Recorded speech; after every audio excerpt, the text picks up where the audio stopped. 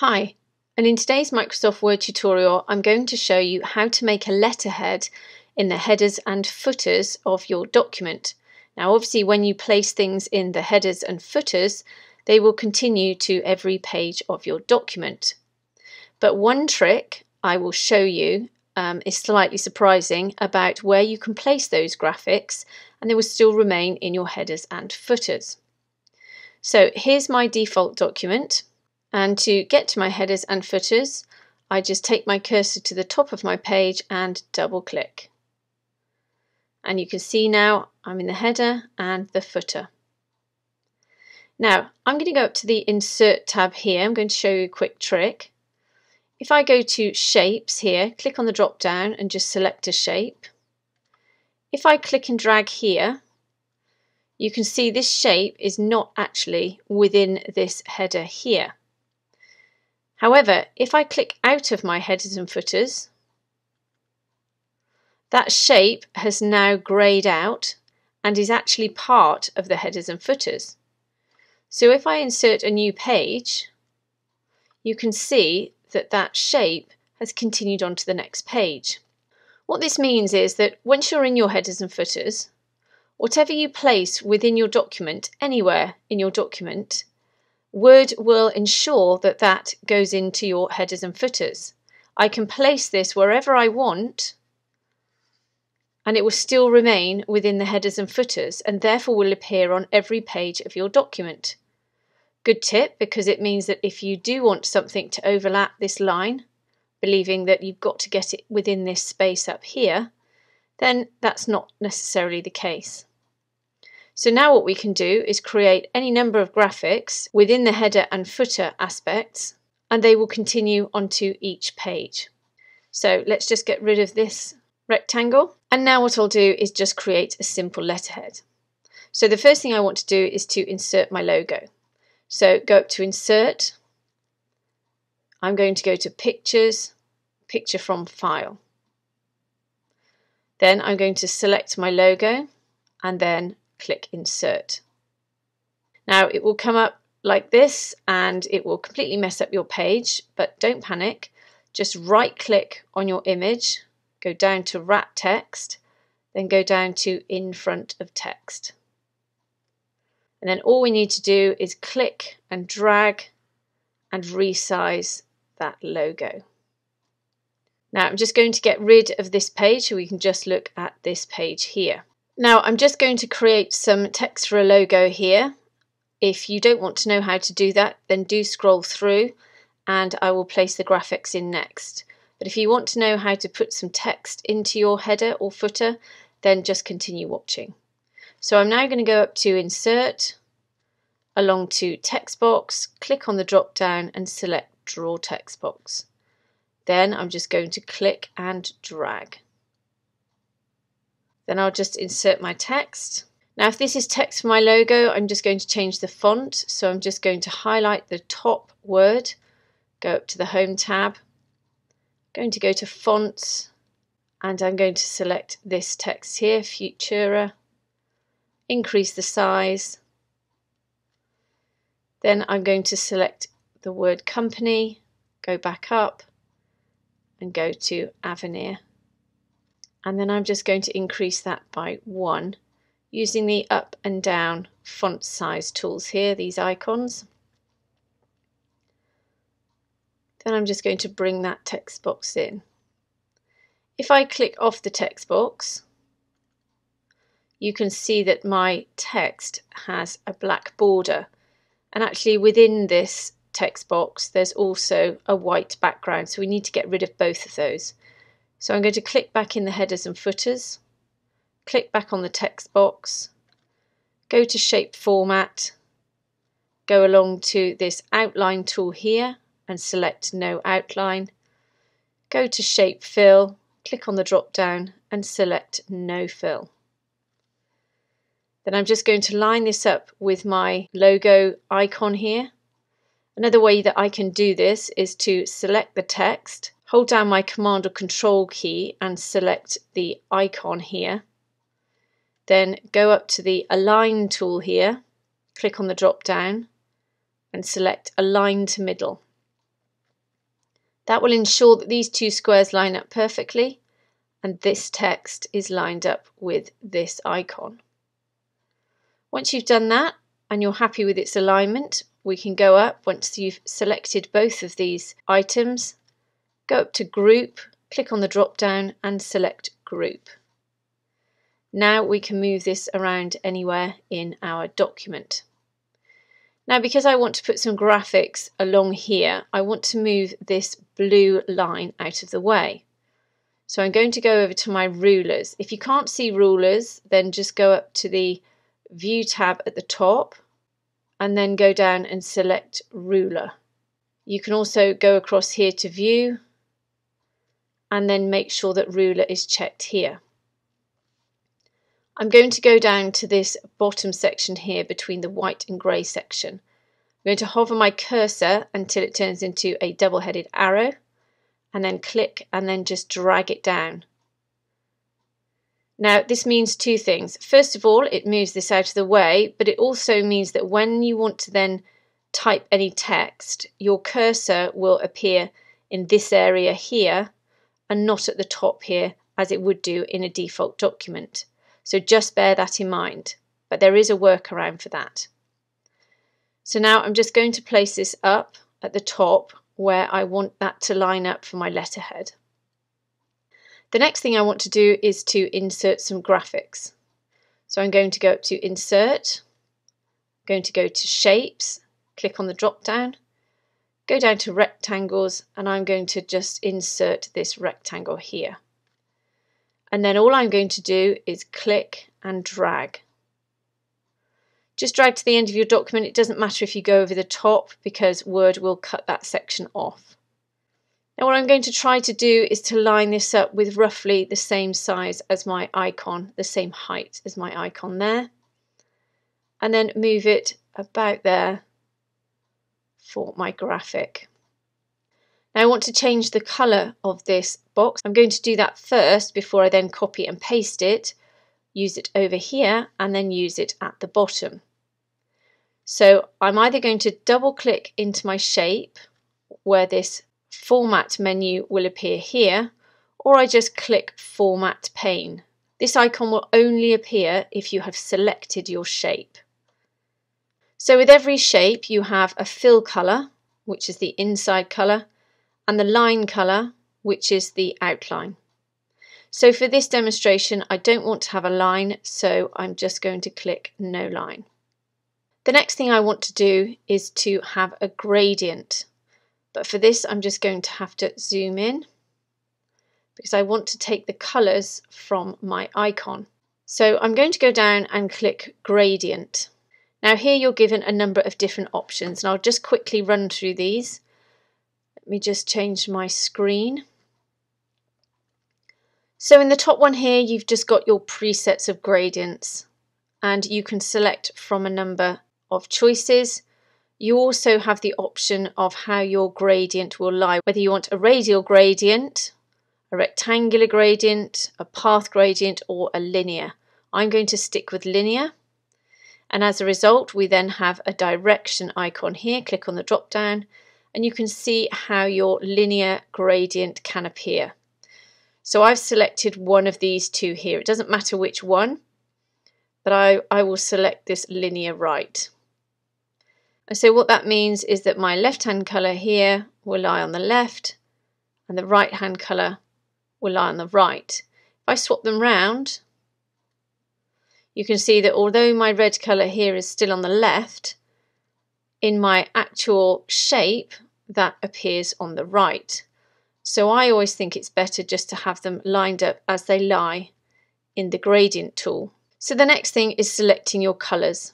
You have these little markers on your gradient slider. When you click on them, they have a little orange outline. You can add some more of these stops and colours, and you can also remove them. So once you've selected your marker, you need to change the colour of that marker if you wish to do so. So go down to Colour and click on the drop down. You've obviously got a number of colours here that you can select from, but if you don't see the one of your choice, then just go down and click More Colours. Here you'll have your colour wheel where you can select from a number of different colours. You just move around this cursor around your colour wheel, and then you can see this box here changes colour. You can also change the brightness of that colour by using this slider. You've also got this really handy eyedropper tool. This tool allows you to select from any colour within your document. So if you do have a colour swatch and you do find something on the internet you'd like to copy or you'd like to grab the idea from, then just insert it as a screenshot. Then you can take the eyedropper tool here, then you can go over to your icon and the circle will magnify the colour that you're hovering over. So I'm going to select this pink and then I'm going to click OK. And you can see the left hand side of my shape has turned to that colour pink. I then go over to my right hand marker, click on it, and you can see that the colour icon has changed to yellow to match the marker. Click on the drop down. I'm going to go down to more colours again, to my eyedropper tool, and then I'm going to hover over my logo again and select the orange. And then just click OK. And as you can see, my markers turned to orange, as has my colour and my shape. So let's zoom out. Perfect. So once you're happy with this graphic, you can copy and paste it. So there's three ways you can do that. You can go to the Home tab, you can click Copy and then Paste, or you can hold down Command or Control C and then Command or Control V and it will paste again, or you can hold down your Alt or Option key whilst clicking and dragging and it will copy that shape. Now all I want to do, because I want to have the pink aspect on both sides of my logo, I'm going to turn this shape round. The way to do that is just to grab this circular arrow here and then just spin it round. Right, you can see now that both of my shapes are selected because I've just copied and pasted. To stop that from happening, just go up and click on your logo and then click back onto your shape. Then just turn it round. If you hit the Shift key, it will move in increments. So then, once it hits 180 degrees, then we can go ahead and move this up to where we want it to go. Now, obviously you want this to line up perfectly with this side, and the way to do that is to make sure it's selected. Hold the Command or Control key down, select this one here, so you've selected both of those rectangles. Go up to Shape Format, go along to Align, click on the drop down and select Align to Middle. This will ensure that both of these central squares here are perfectly lined up. If you want to make these two shapes into one shape, just go up to Group and select Group. Then you can just move these two shapes around as you see fit. If you want the logo to be included in that group, then hold the Command or Control key down again, click on your logo, and as you can see, it's all highlighted. Go back to Shape Format, click on the group and select Group. And then once again, this will all move around together. Okay, so now we want to make the graphic for the bottom. So I'm just going to ungroup it, ungroup it again, and then I'm just going to click on my rectangle, hold the Alt or Option key down, click and drag. And let's just go down to the bottom of the document. And then I'm going to place this at the bottom. You can place this wherever you want. And then I'm going to stretch it out across the page. You don't have to. You can have it so the ends are showing. And then I'm just going to drop it down so it's perfectly lined up with the bottom of the document. If you find it gets a bit clunky, then hold the Command or Control key down and the Control key, and then use your down arrow. Perfect. So let's just zoom out. And then if we just click onto our main document, double click, you can see how that's looking. Now I'm just going to nudge this top bit up because I think the gap between the top of the page and here is a little too wide, so I'm going to double click back on it. I'm going to make this all into a group again, so I'm going to click on everything whilst holding down my Command or Control key, go up to Shape Format, go to Group, select Group. Then I'm just going to use my up arrow and then double click into the centre of my document to come out of the headers and footers, and I'm happy with that. So the next thing I want to do is just to add some contact information at the bottom here. So click back into my headers and footers, doesn't matter if I click at the top or the bottom. Then I'm going to go up to Insert, along to Text Box, and Draw Text Box. Then I'm going to just click and drag, enter in my contact details, then adjust the font, select it all, Home tab, font selection, and I think I'll go to Futura again. Just increase the size by using this increase font size icon. Then again, I'm going to take off the background and the outline. If I click and drag this to the bottom, you can see exactly what I mean. So this text box comes with a black border and a white background. So let's just get rid of that. So go up to Shape Format, make sure that your text box has been selected. Go to the outline icon and select No Outline. Go to Shape Fill, click on the drop down and select No Fill. I'm going to format this text box exactly the way I want it, because then all I've got to do is just copy and paste it. Okay, I'm going to change the colour of the font as well because I want it to become white on this background. So I'm going to double click inside my text box, Command Control A to highlight all of my text, go up to the Home tab, select the font colour icon here. I'm going for white, but you can go for any colour you like. And then click back onto it. Sometimes these text boxes and shapes are a bit clunky. If you want to move these things around, you have to make sure you're not in the text box, but on the text box. When you're in it, double click, your cursor will be inside and you can type. To come out of it, you can click on the outline, or you can click onto another shape and click back on it. It's entirely up to you. So now I'm just going to hold my Alt or Option key down, click and drag, and do that one more time. Now you can see they've been highlighted again. I keep making that mistake. So I'm going to go back, Command or Control Z. So I click on the shape or the gradient, click back on to my text box, and then Alt key, click and drag.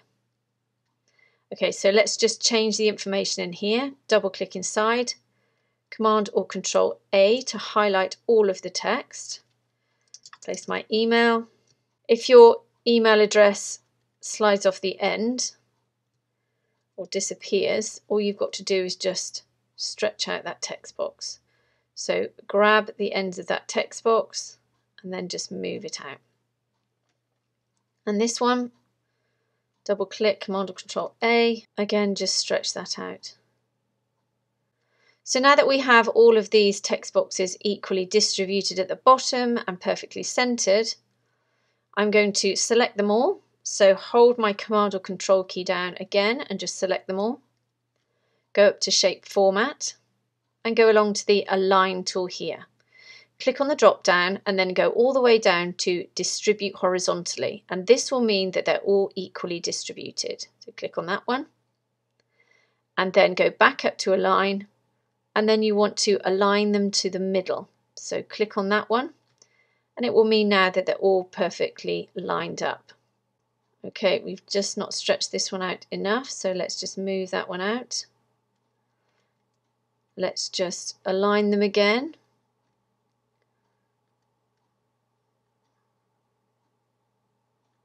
Okay, now to ensure that they're all aligned to the center of your document, I'm going to group them, so keep them all selected. Go up to Group, click on the drop down and select Group.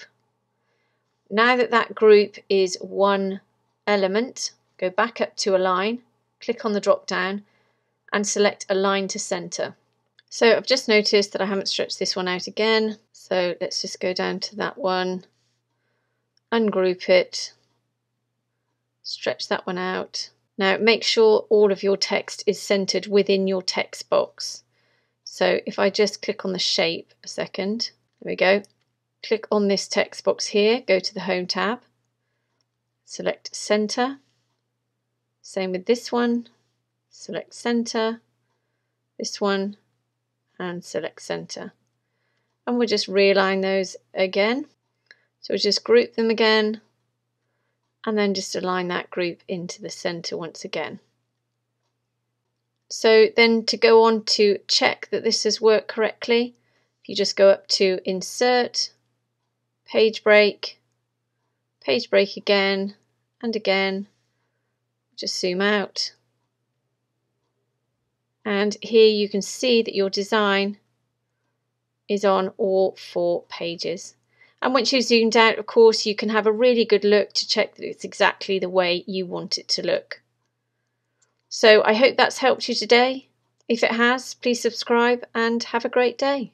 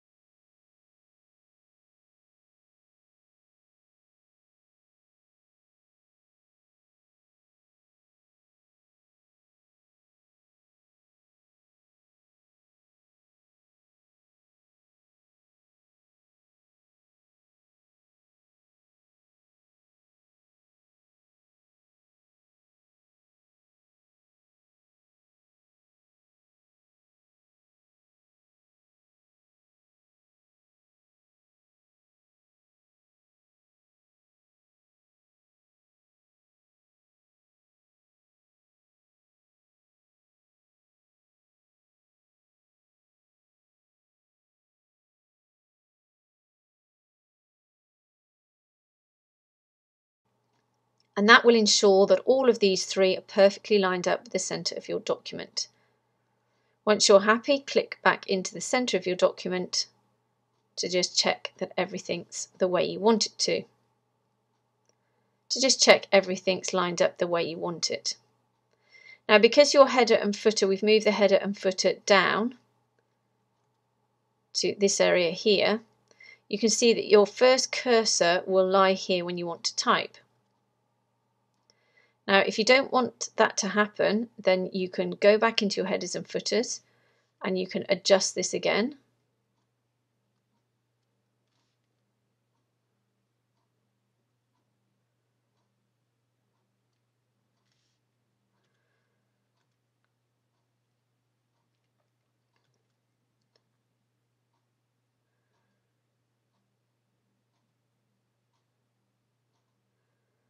Okay, so once you're happy, you can test it out. You can place your cursor, go up to Insert and select Page Break. And as you can see, if we just keep clicking Page Break, and let me zoom out, you can see that your header is now placed on every single one of your pages. You can also see how this looks. Sometimes I feel like zooming out gives you a better idea about how it's actually going to look. If I click back in the headers and footers, you can see how it'll look once it's printed.